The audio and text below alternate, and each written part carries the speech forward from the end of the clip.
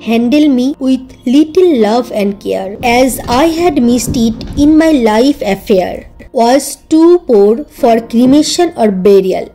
That is why I am lying in dissection hall. You dissect me, cut me, section me, but your learning anatomy should be precise. Worry not, you would not be taken to court, as I am happy to be with the bright lot. Couldn't dream of a freeze for cold water. Now my body parts are kept in refrigerator. Young students sit around me with friends. A few dissect, rest, talk about food, family and movies. How I enjoy the dissection periods, didn't you? Unless you are interrogated by a teacher. When my parts are buried post-dissection, bones are taken out for the skeleton. Skeleton is the crown glory of the museum.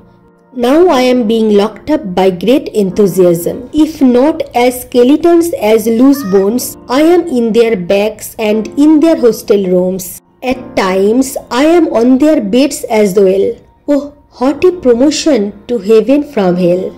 I won't leave you, even if you pass anatomy. Would follow you in forensic medicine and pathology. Would be with you even in clinical teaching. Medicine line is on where dead teach the living. One humble request I would make, be sympathetic to persons with disease. Don't panic, you will have enough money, and I bet you would be singularly happy. Thus spoke the cadaver from BD Chaurashia. Thank you.